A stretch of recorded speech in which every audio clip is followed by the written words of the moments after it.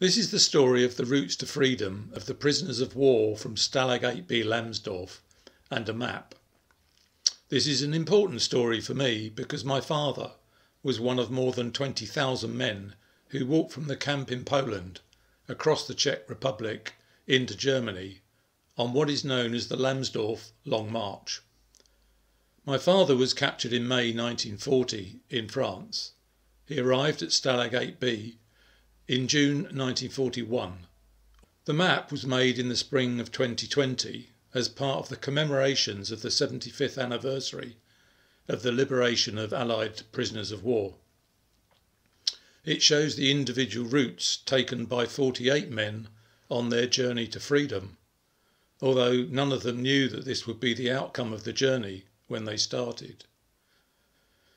Just imagine you've been a prisoner for maybe 5 years, 5 long years when you've been forced to work with little food to sustain you, locked in compounds, sleeping in huts with bunk beds 3 layers high. You're given perhaps just 2 hours in which to prepare for your departure, on foot, with the temperature at 20 degrees below freezing.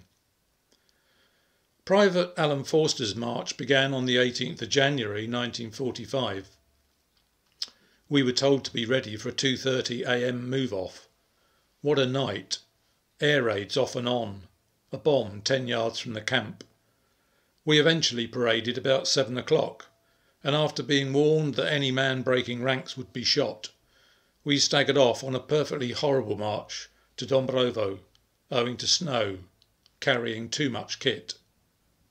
Most men never talked of their time on the Long March. Fortunately, some did. Frank Hughes wrote, "The guards were under strict instructions to keep their column moving all the time. If a man stumbled or fell and another stopped to give help, he was hit with a rifle. Many men were dragged by their arms by comrades, rather than leave them behind." Henry Silk, on the 28th of April near Moosburg, wrote, "We could sense the uneasiness amongst the guards. At 8:15, American infantrymen walked into the yard, to a hearty greeting from the lads. The guards surrendered. 3 to 4 hours later, tanks and infantrymen moved into the area. Small bands of the SS were still holding out, but were soon dealt with. At 7 p.m, orders to march to Moosburg. Columns of troops passing us in the opposite direction. A lovely sight." A few days before this, my father sent a letter. "My dear mother, it is a great joy to be able to write to you again.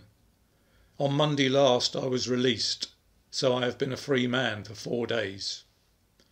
Tomorrow we start our journey home and expect to arrive in England on Sunday. How great it is! I have so much to tell you, but must wait a few more days."